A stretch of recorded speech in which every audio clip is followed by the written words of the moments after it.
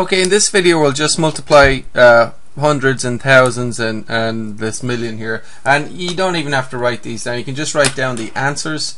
Like if you had 4 times 1,000, what would that be? Just write down the answer. Write down the answer. So if you have $1,000, you multiply it by 4.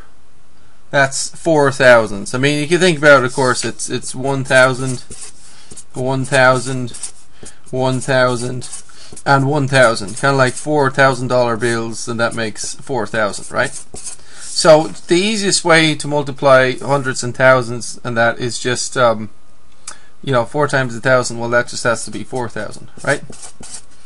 Of course, 100, same thing. If you had 7, what's 7 times 100? Write down the answer. It's like $700 bills, right?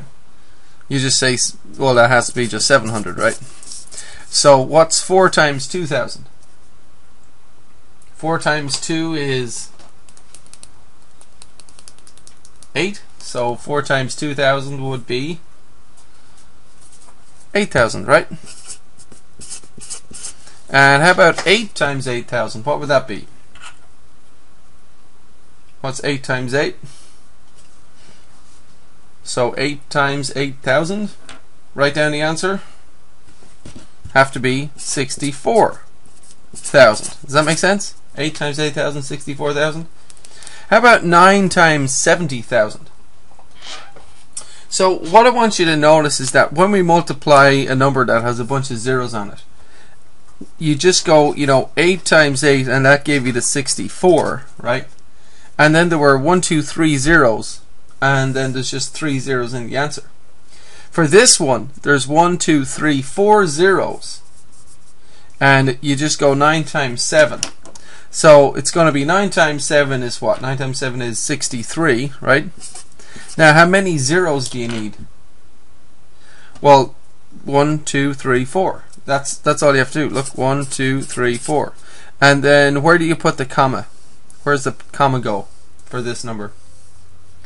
You go 1, 2, 3, so tens, units, tens, hundreds, and then thousands, and it's right here, isn't it? After every 3 digits you have a comma, right? So the easiest way, I mean, if I'm doing 5,000 times 6, you can just basically ignore these zeros, if you like, and just write down 5 times 6, or 6 times 5 is 30. And how many zeros here? There's 1, 2, 3. So put on 1, 2, 3 zeros, and so the answer is 30,000. See that? Because if you did this by long multiplication, it'd be 6 times 0 is 0.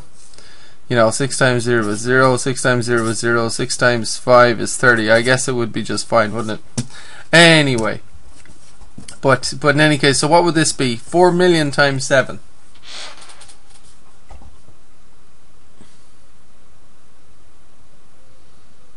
And again, you just go. You could multiply 0 if you want. 7 times 0 is 0. 7 times 0 is 0. 7 times 0 is 0.